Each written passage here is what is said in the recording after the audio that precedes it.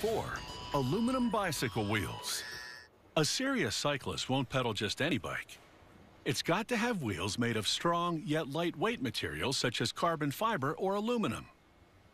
Advanced bicycle wheels have tubing and spokes, shaped as aerodynamically as possible to lower wind resistance. These elite-level racing wheels are made of aluminum.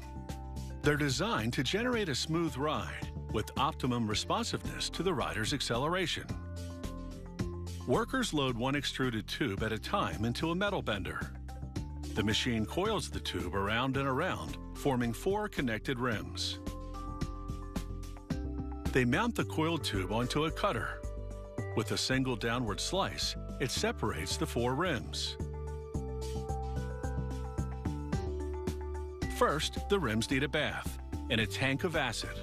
The acid removes dust and other contaminants and etches the surface of the metal, both of which help ensure full adhesion of the anti-corrosion coating they later apply. Next, a multi-phase heat treatment process. This restructures the aluminum molecules, making the metal harder and stronger. They join the 2 ends of the rim by riveting on an aluminum connector tab. Then they weld the joint to reinforce it. Now for that anti-corrosion coating. The process is called anodization. In a tank, they plate the aluminum with a protective chemical, using an electrical charge to draw the coating particles onto the rim surface. For this model, the anodized coating is black. However, there are several color choices. Next, a computer-guided machine shaves off a minute amount of anodized metal from nearly 1/3 of the rim surface.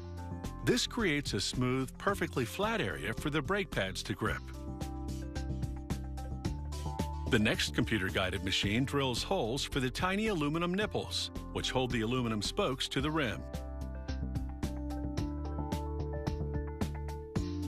Now it's time to assemble the wheel. The first technician inserts a spoke into each slot of a carbon fiber and aluminum flange, part of the hub at the center of the wheel.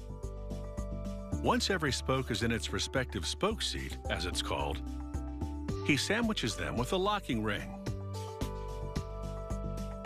Now for the rim end of the spokes. The next technician places a small steel plug inside a spoke nipple to make it magnetic.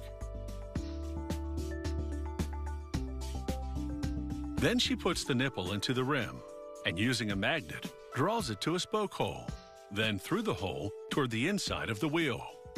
Then she removes the steel plug and inserts the free end of a spoke into the nipple.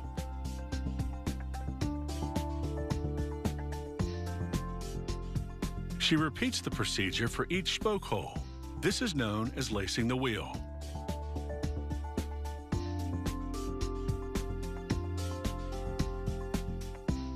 The next technician holds each spoke steady while tightening its nipple with a spoke wrench. Tightening the nipple straightens the spoke. The process of perfectly aligning the wheel by straightening every spoke is called truing the wheel. This gauge tells him when the wheel is finally trued. For quality control assurance, this robotic machine inspects each spoke and makes any necessary tensioning adjustments.